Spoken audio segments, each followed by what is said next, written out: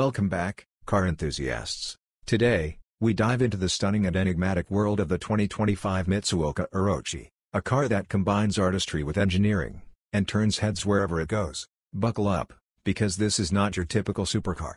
Hey everyone, the 2025 Mitsuoka Orochi. Now, Mitsuoka has always been known for their unique approach to car design, and the Orochi is no exception.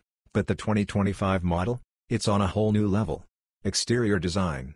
Let's talk about the design first. The 2025 Orochi maintains its signature look with a few modern twists. The front fascia features these aggressive, almost reptilian headlights, complemented by a sleek, aerodynamic body that looks like it's in motion even when standing still. Interior design.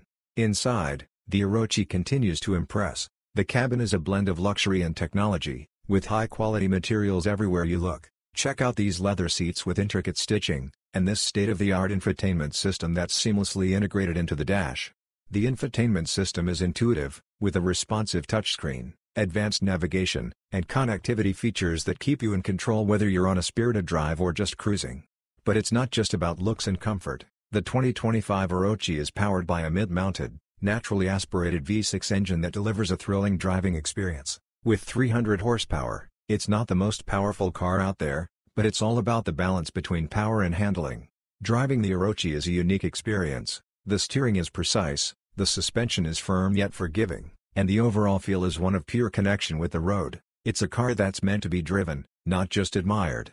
So, there you have it. The 2025 Mitsuoka Orochi is a masterpiece of design and engineering. It's not just a car, it's a statement. If you're looking for something that stands out from the crowd, with a driving experience that's as unique as its looks, the Orochi is definitely worth considering. Thanks for watching. If you enjoyed this video, give it a thumbs up, and don't forget to subscribe for more in-depth car reviews.